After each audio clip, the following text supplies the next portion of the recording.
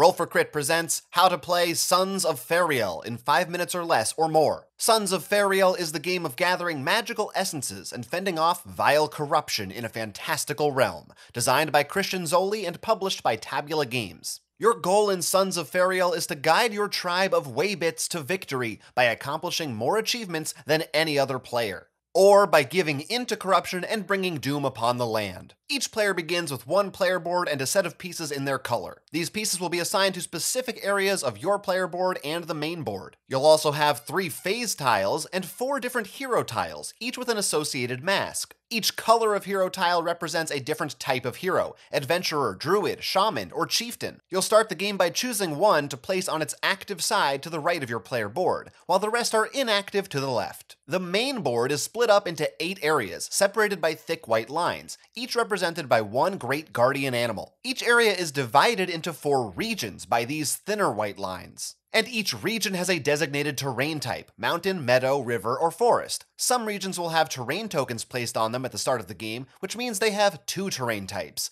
These regions are known as heartlands, and these rounded spots along the borders are called nodes. After the initial setup, the first player begins by placing one of their settlements into a region of their choice. Then, the other players do the same in turn order. Following this, everyone will place a second settlement into a different region, but this time in reverse turn order, starting with the last player. A settlement cannot be placed into a region if there is already a settlement there. Players' remaining settlements go onto these spots on their player boards. Now, in turn order, players get to take one of their 3 weybit figures and make them a hero. Give them the mask of your active hero tile, and place them onto one of the nodes of an owned region, meaning it contains one of your settlements. Finally, each player receives 2 essence cards of their choice that match the terrain color of their 2 owned regions in any combination. Menace tokens will also be added to the board randomly from the event bag. These are assigned to specific guardians and will come into play later. In a 2-player game, players begin with 3 settlements on the board, plus a second active hero, and in a 3-player game, players get an additional essence card. With all that out of the way, the game can begin.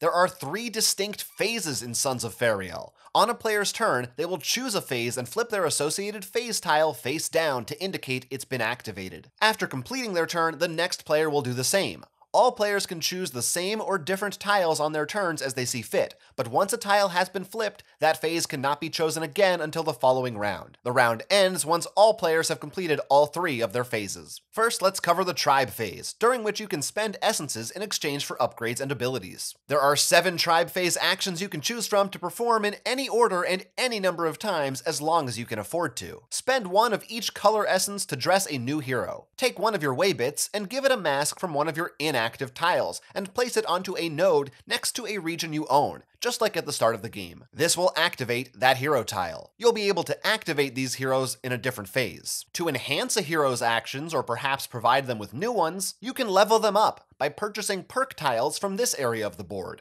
Spend 2 essences, either both red or both blue, plus 1 additional essence of the same color for each perk that hero already has. In exchange, take 1 face-up perk tile from the board and put it to the right of the relevant hero tile. You can then also take a second face-up perk tile and place it at the bottom of its pile. You can build a new settlement by spending an amount of essences equal to the number of settlements you've already placed on the board, this time either all green or all yellow. Take the lowest settlement from your player board and place it into a vacant region next to one you already own, or next to one of your heroes. This area of the board houses the beacons and spiritual totem. For 2 yellows and a red, you can take a beacon from here and place it into a region that doesn't have a beacon already. Or you can take the spiritual totem and place it into one of your owned regions if that region also has a beacon in it. After placing the totem, one of the yellow essences you spent must be placed in its space. Any player can take control of the totem and move it on their turn, but the cost will be increased by 1 yellow essence for each card in this pile. The cost for beacons will remain the same. These pieces will help you remove menace tokens later on during the event phase. Finally, there are some cards you can purchase on the board: heirloom herbs, which cost 2 greens and 1 red, and attunement cards, which cost 2 blues, 1 green, and 1 yellow. Heirloom herbs may provide you with discounts for future advancements, allow you to place new terrain tokens, help you with achievements, or provide more actions during the hero phase.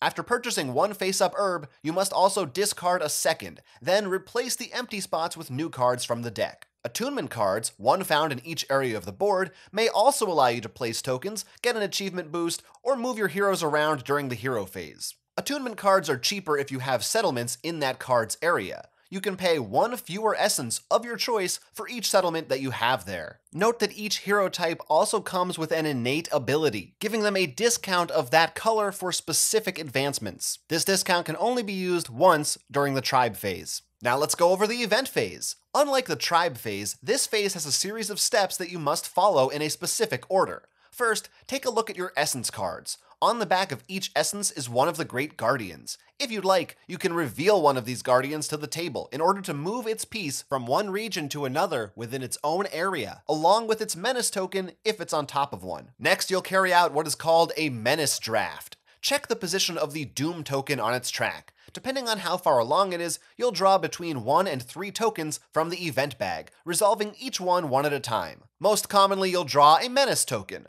Place it underneath the guardian depicted on its side. Menace tokens are double-sided, so whichever side you see first is where it goes. If the guardian in question already has a token, then discard it instead and advance the Doom token 1 space. You might also draw a corruption token. This will trigger a corruption event, which provides you with 4 choices. 1. Yield to corruption by taking a corruption essence and advancing your corruption token 1 space. Corruption essences can be spent in place of any other color. 2. You can ignore corruption by simply advancing the Doom token another space. 3. Cleanse your tribe by paying 1 essence matching the color of one of your active heroes in order to move your corruption token back 1 space. Or 4. Cleanse corruption by again paying an essence matching an active hero's color and moving the Doom token back 1 space. This option also allows you to discard a Great Guardian's corruption token if they have one. Whatever you choose to do, the corruption token you just drew will be placed underneath its depicted guardian, replacing any other menace token they may have had. There's also 1 Havoc token in the bag. When this is drawn, the Doom token advances by 1 space, and all previously discarded tokens are added back into the bag. Doom and corruption are important aspects of the game that we'll explain fully in a bit. Once the menace draft is complete, you can solve a menace on the board if you're able to. If you control a beacon and it is next to a menace token of a matching color, you can discard that token and draw 1 matching essence card. Then your tracking token of that color advances 1 space on your player board. You can also solve a menace with the spiritual totem, but the totem allows you to choose any menace token on the board. The last step of the event phase is harvest. Now we'll look at the harvest wheel in the corner of the board.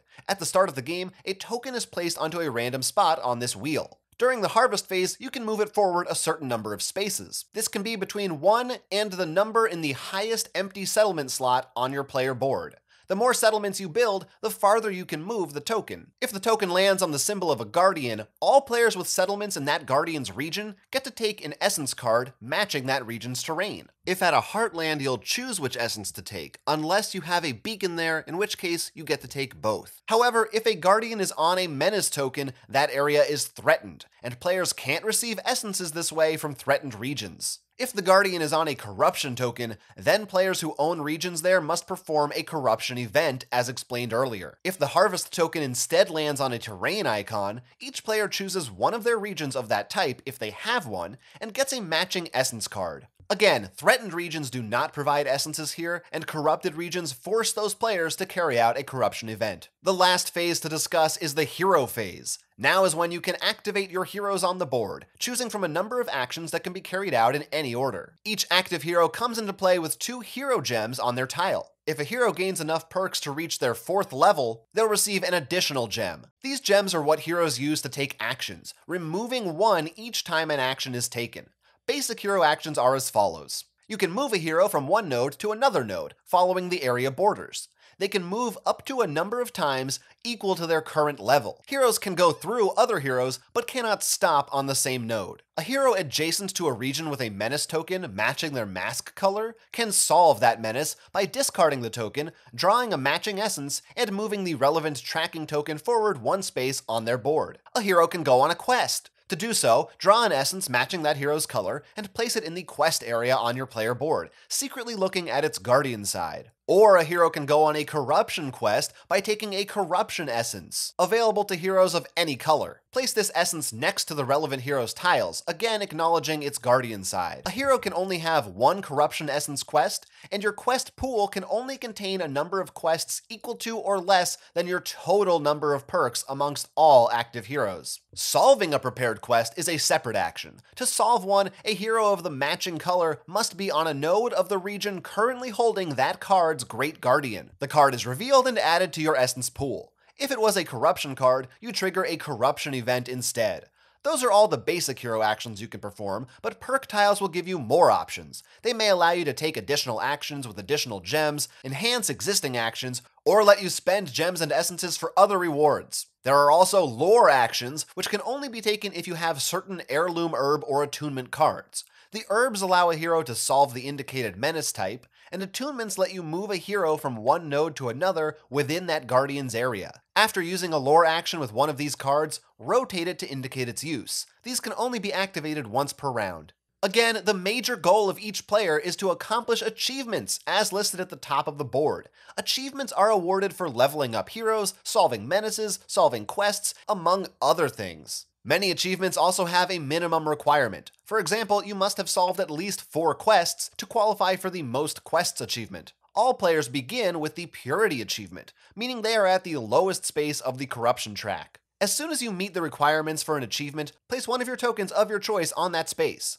Then you have to spend one essence matching the color underneath the token you removed. If you can't or don't want to, the Doom token advances one space. Even if you can't or don't want to pay, you still get the achievement. The achievement token in this spot is not associated with an essence color, doesn't require payment, and doesn't advance the Doom token. If at any time a player no longer meets the requirements for an achievement, their token is removed and placed back on their board. There are a variety of different achievements that relate to almost every action you can take in the game, so be aware of them. After all players have carried out all 3 phases, the round ends. Flip the phase tokens back up, restore any spent cards and gems, pass the first player token to the left, and continue with a new round. The game can end in a number of ways. If one player reaches 5 or more achievements, the game is over at the end of that round, and whoever has the most achievements at that point wins. If all players have an equal number of achievements and they all share the Purity achievement, they all win together. But if the Doom token ever reaches the last spot on its track, corruption takes hold and all players lose. And then there's the Corruption Sower.